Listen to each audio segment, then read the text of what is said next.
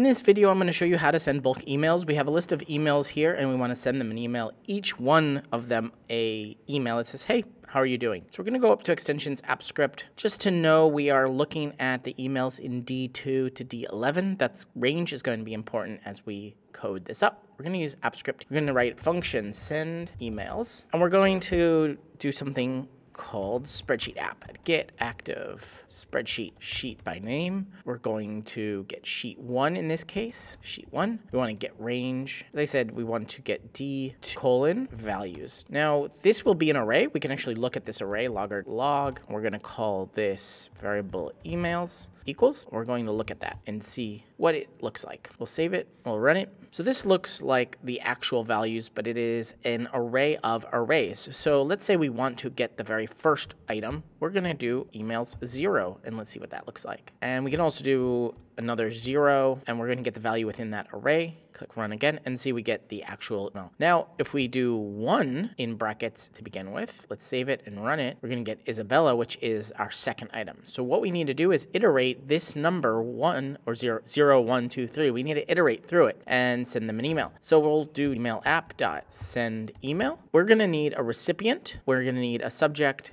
and the body of the email. So the recipient, we will use a variable called rec or recipient, sub for subject, and body for body. So let's create those variables. Variable sub equals how are you doing, and variable body equals just text, hey, how are you today? Now, our recipient is going to need to be a for loop. So we're going to call for I equals 0. We're going to start it at 0, and we're going to do it as however long the length of emails is, so emails.length. And we're going to iterate +1 each time, so we're going to use ++ there. Now, inside of this curly brackets, we need to put all of these here. We need to put this Gmail app and these variables. Before we go on, let's check this for loop is actually looping. So instead of a 1, I'm going to put an I, because this is the I is the iterator. I'm going to save this and run it, and we can see the list of every single email that we have. So we know that this emails I0 with these square brackets is going to be our recipient. So we're just going to do variable recipient